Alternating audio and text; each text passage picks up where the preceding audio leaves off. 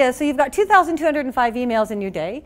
There's a lot of responsibilities on your job. A lot of you spoke to me about the things such as, the council meeting and the minutes, and the fact that you're responsible for getting them out at a specific time and the deadlines and that whole cyclical process. It never stops. It's ongoing. You know it's coming next month, and the people that you need to give you the information by a certain deadline have not done it.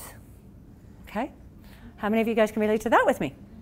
All right, the majority of the, okay, I don't know, did anybody not put their hand up? Okay, so it's that kind of intensity, and then you're saying, okay, but I need to go and chase them for it. Well, now you're in a babysitting mode, and unless there's actually some people with support that has more power than you, I love it, she's like, oh my God, that is so me, that is so me.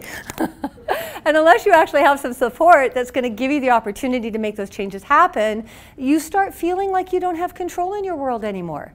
It's out of your control. It adds to your stress level. So today I want to be able to give you some of those techniques to say, you know what? Yes, it is out of your control per se, but your attitude and how you show up to it is what's going to be able to create a difference for you and be able to really make that work.